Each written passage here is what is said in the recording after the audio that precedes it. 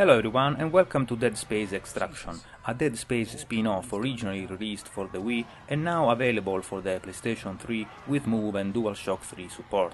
This is an on-rails shooter, but it differs from the likes of Time Crisis mainly due to the gameplay elements it shares with the main series, which add a degree of depth to the experience you don't usually find in this type of games. For starters, each weapon has an alternative fire mode triggered by twisting the controller sideways. Here are some examples.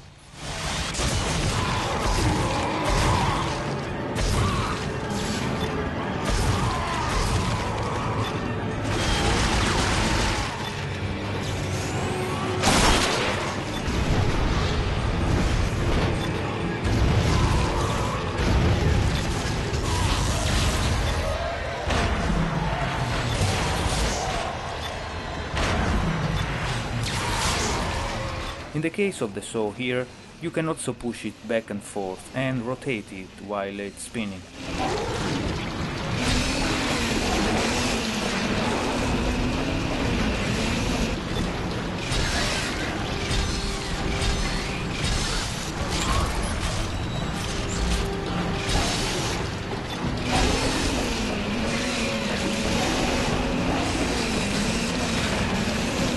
Another Dead Space element that applies here is the stasis, which slows enemies down for a few seconds, making it easier to deal with them. Just like in Dead Space, the dismemberment mechanic applies here as well, so this is a pretty useful power, especially when you are fighting multiple targets simultaneously or against fast-moving ones like the Reapers.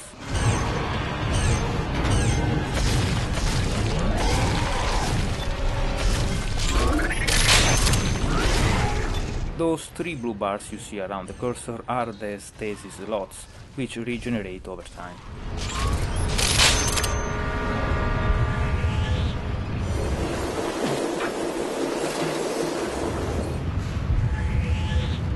Performed by pressing square, reloading in Extraction also allows for a quick reload as well. You simply need to press square again or the main trigger while the tip of the reloading bar crosses the marker you see on the left side of the cursor. Successfully performing a quick reload doesn't grant a power shot or anything like that, but it's fundamental to survive in packed situations, especially on the higher difficulty setting. There is also a risk involved with it, as failing to press the button timely results in a longer than normal reload time. By the way, you can also reload by shooting away from the screen. Just like in Dead Space, enemies can jump on you. To shake them off, you need to shake the controller and then press the move button when prompted. More shaking is involved with other stuff like charging the glowing worm, which allows to see better in the darkness,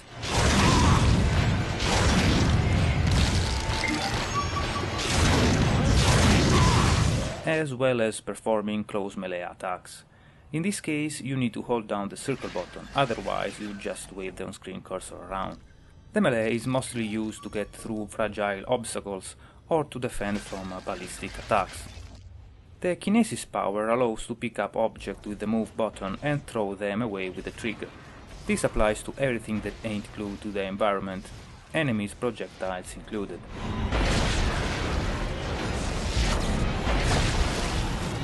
Kinesis serves other purposes as well, such as picking up items and opening chests.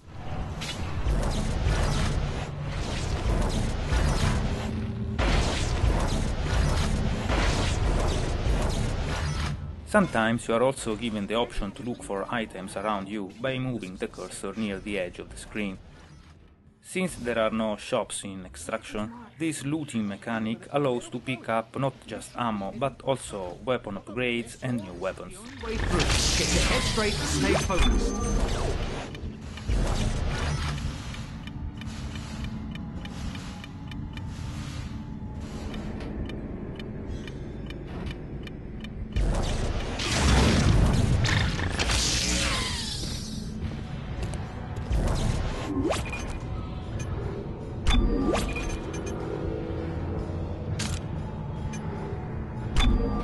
The whole idea of collecting stuff like this works very well and also helps in keeping you busy during the non-shooting segments. Calling to us, to death and and beyond. What did you say? Sorry. Nothing, sir. So now that you know the basics, allow me to shut up and let some gameplay do the talking. Neil, look out! Let's stay with you.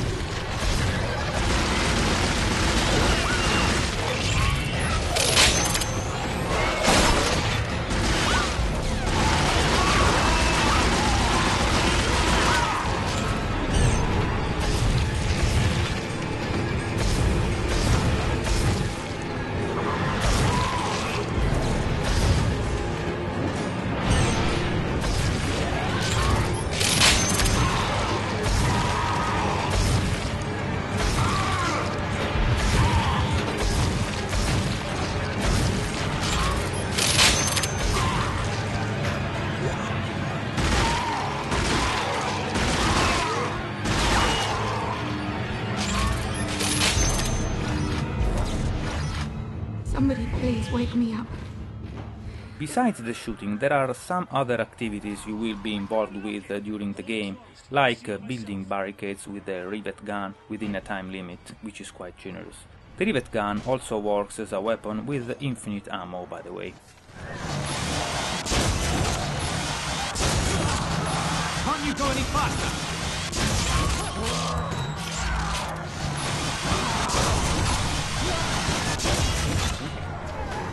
Shit! Booby trap! Get back! Out of the way! Stay right there. Hacking electronic panels is another non-shooting activity, which requires a steady hand as you hold down the move button to solder nodes together, trying not to hit anything red. It's not really a puzzle, but it's still engaging thanks to the very nature of motion controls. Shut up and let the man concentrate. Difficulty increases as you progress through the game, of course. This is an early hack. And there are also situations where you have to hack terminals while defending yourself against an infinite wave of Necromorphs, switching between shooting and soldiering on the fly.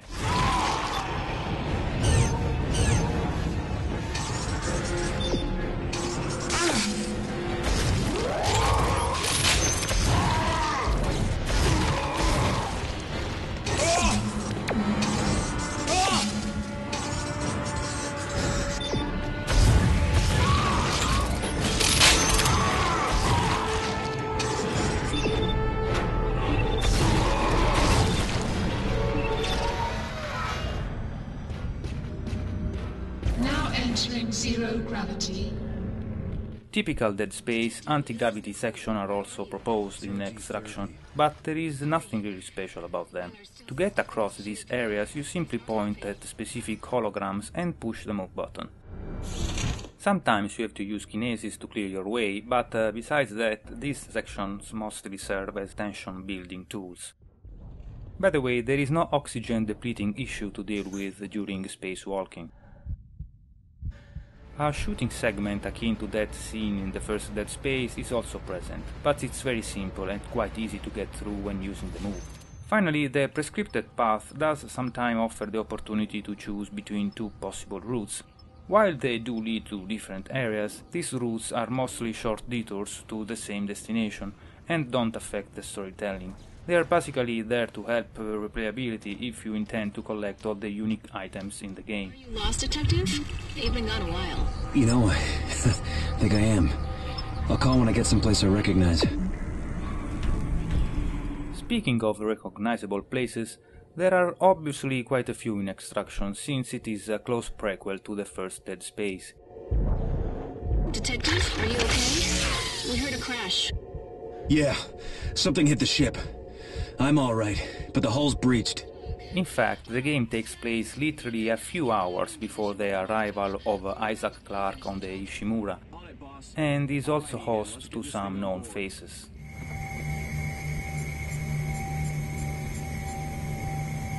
I'm Nicole Brennan, by the way, Senior Medical Officer.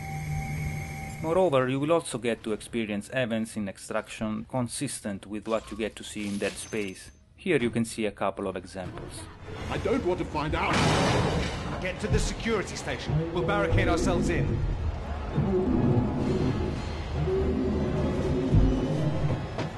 Thank God you're here! You're not gonna tase me again, are you? What are you talking about? Quit gabbing and close that door. It's jammed, sir. So, unjam it. The rest of you, grab anything that isn't nailed down and finish that barricade. McNeil, get over here and start riveting.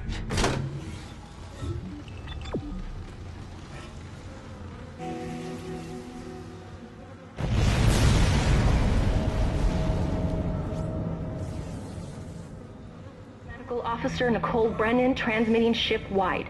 We need more help. Take the power cell out of the door. It'll seal the area.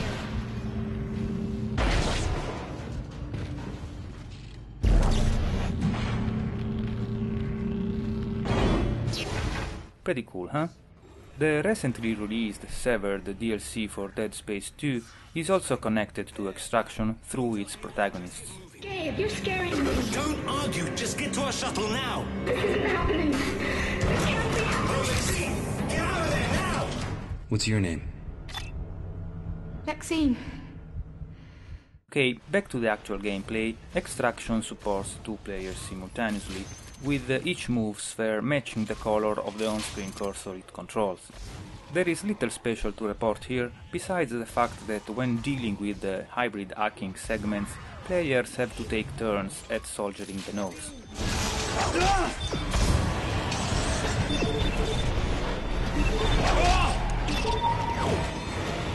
Everybody in? Alright, going down.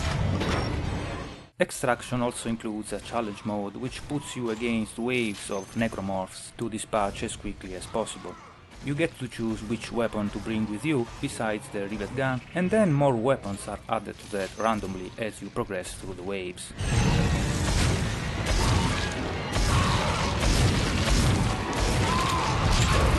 The game of course also supports the DualShock 3 both in single and multiplayer, but do not expect to perform as well as with the Move, especially when dealing with multiple enemies at higher difficulty.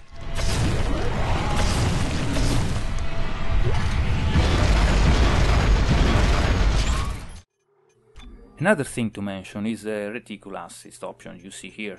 What it does is not what you might expect. It simply makes it so that the cursor turns red whenever it hovers over an enemy or an item.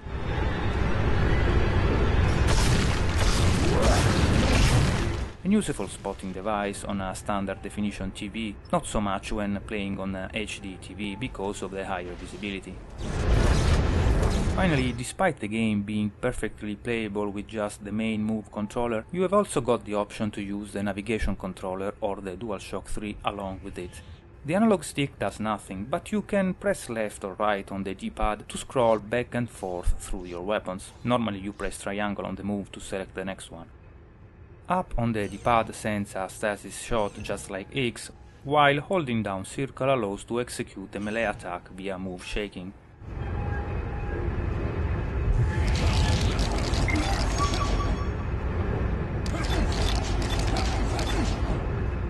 The navigation trigger is used for kinesis, while L1 is for reloading.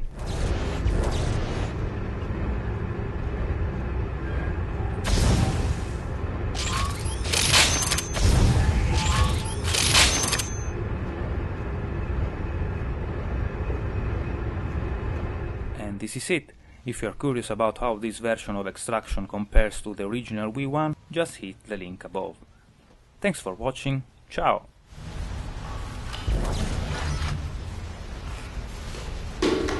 Taking your time, McNeil.